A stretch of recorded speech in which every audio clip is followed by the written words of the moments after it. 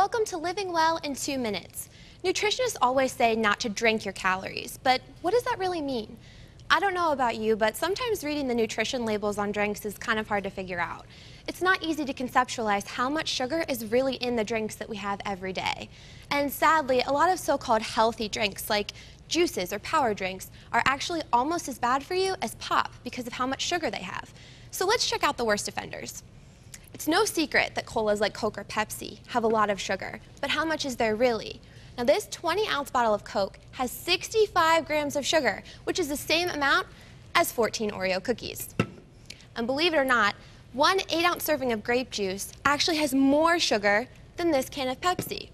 So if you're drinking grape juice in the morning, you might as well eat 8 of these Oreo cookies instead. Or maybe you're a fan of energy drinks like Red Bull or Rockstar.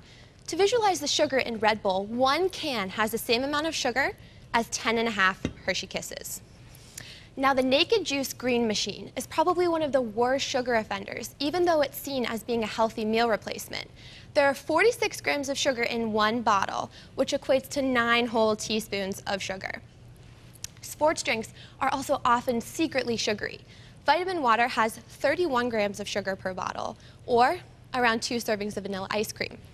It's safe to say that almost everything we drink other than water has been loaded with a lot of sugar.